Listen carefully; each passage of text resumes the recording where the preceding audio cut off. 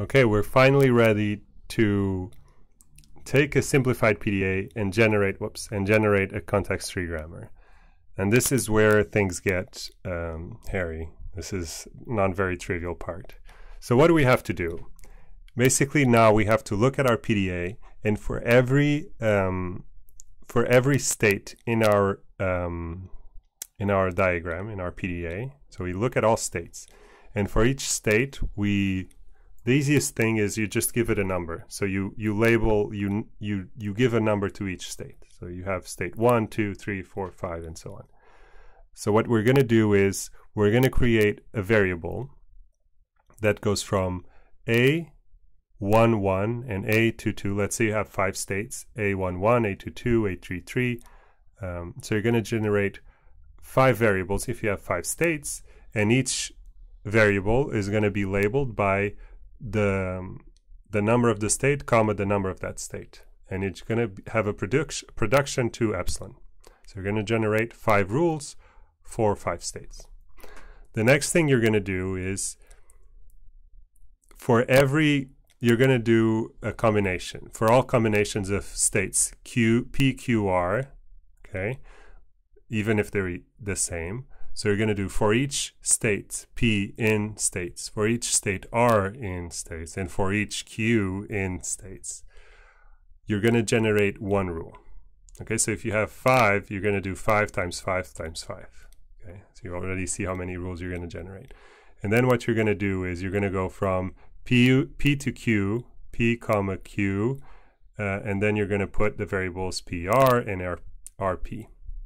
So you're going to generate all of those rules. And next what you're going to do is the even more confusing one. So these ones are straightforward as long as you generate all possible states. You know, you do like a triply nested for loop that ranges over all states in your PDA. The last thing you have to do is this pattern. So for every edge that is reading some A, so let's ignore what is reading, but if it's pushing U and then popping U, okay, this is what you really care. So for every push of U, of some letter U, where you iterate over all pops of the same letter U. Okay, so you're going to try to find all edges that are popping U.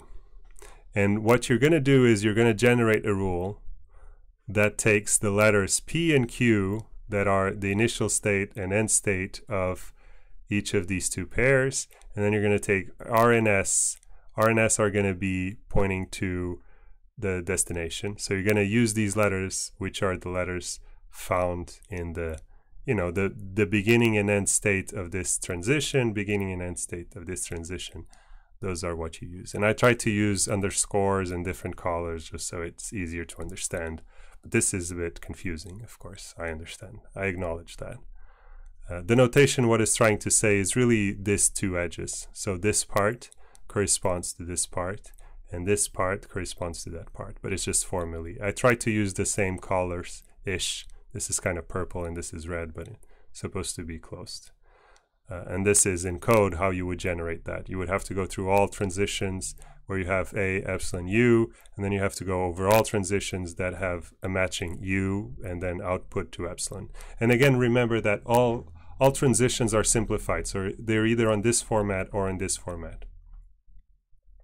So once you do all of that, you will generate lots of them. I'm going to show you guys how many rules you get. Okay, so but really what I care about, I don't care too much about doing this. What I care more about is for you guys to know how to simplify a PDA if I give you a PDA. Okay, so if I give you this PDA, is this PDA simplified? Let's see. So please pause the video, try to answer that for yourself. Okay, I hope you try to do that yourself, and let's confirm. So let's see this transition. It's just popping, so that's good. Just pushing, so that's good. This one just pushes, so that's good as well. This one just pushes, this one just pops.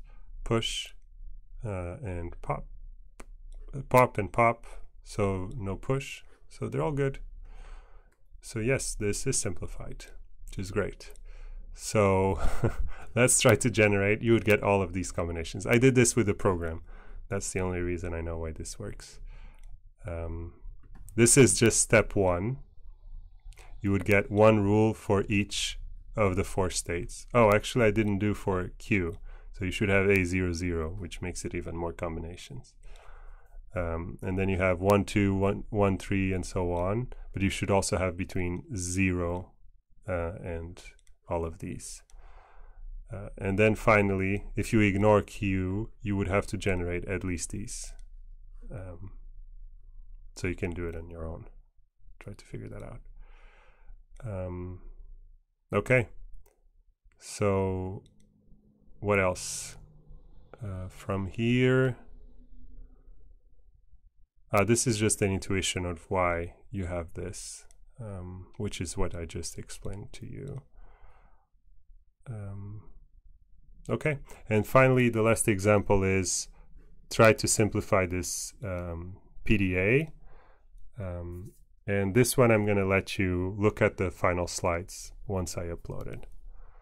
Okay, the basic idea is just go through each one, try to see if it's simplified. You can see, I'm going to pause. Please pause so that I can continue explaining.